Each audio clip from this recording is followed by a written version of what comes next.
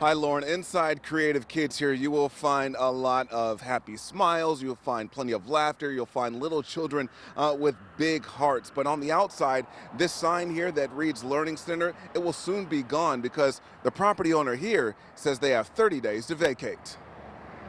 It was October 31st, and the staff at Creative Kids in Durham got a knock at the door.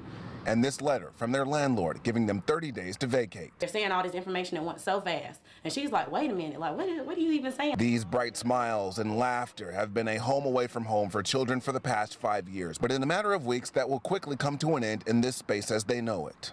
I invested everything in this place. Everything, even just the stuff you see here, I thought we could never be touched. And bam, Tuesday comes and oh my God, what 30 days?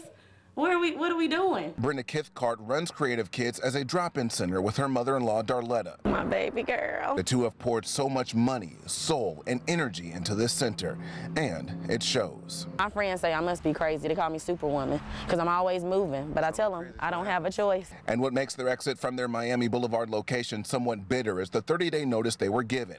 Brenda and her team feel if the property owner knew the building and land would be sold, more of a heads up should have been given. It's just really a slap in the face when you get that and you're smiling. I'm being so kind. She sees the work I'm putting in here, the upgrades we're putting in here. But the silver lining is wrapped in gratitude. They see this as an opportunity and prelude to a prayer for a larger space to expand business and serve more families. We're just looking for greater. We're really looking for greater things to happen. At the end of the day, we know we have to leave. So let me get the truck and tell these men, these dads, come help us with this move. You can't do anything else. We need y'all to I'll give you a football game and some wings if you need it. But I just need some help. Yeah, we actually saw some of those parents, some of those dads come up earlier today to pick up their children.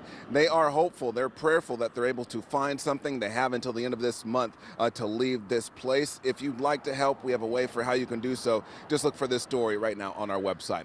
We're live in Durham tonight. Dewan Hogart, ABC 11 Eyewitness News. You never know who sees this story tonight, Dewan. Help might come quickly. Let's hope so. Thank you.